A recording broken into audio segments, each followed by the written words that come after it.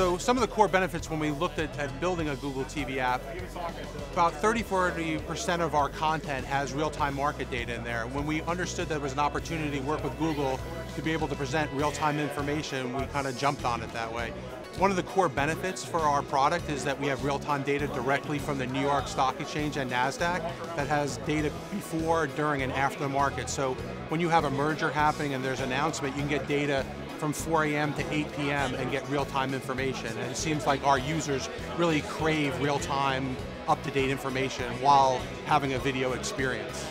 So the app contains basically three sections: My Stocks, Hot Stocks, and the videos.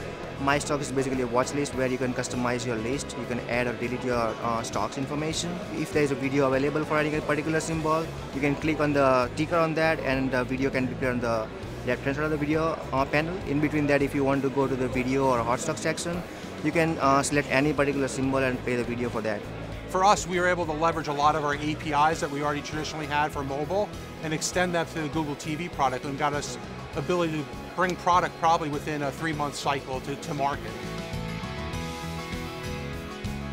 We want information agnostic whatever platform or device they have. So if I enter my personalized stock information that I care about, the assets I want to track, I can update no matter on a phone or a tablet or a desktop or a TV.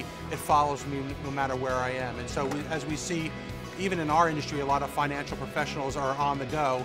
They need that information following them. You know, our audience was, is really in sync with having interaction and be able to personalize information, interact with information. I say any media company that has an audience that wants to interact is probably a good candidate for Google TV.